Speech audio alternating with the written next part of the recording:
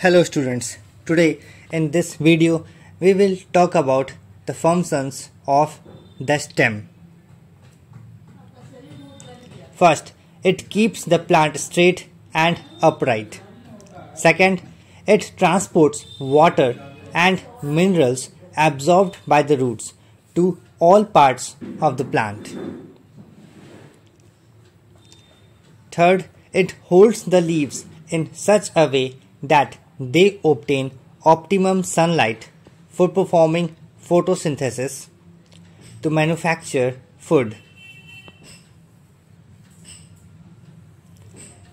It transports food prepared by the leaves to all parts of the plant.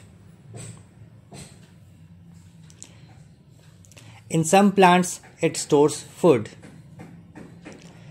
The stem of young plants, when green, can perform the process of photosynthesis to manufacture food.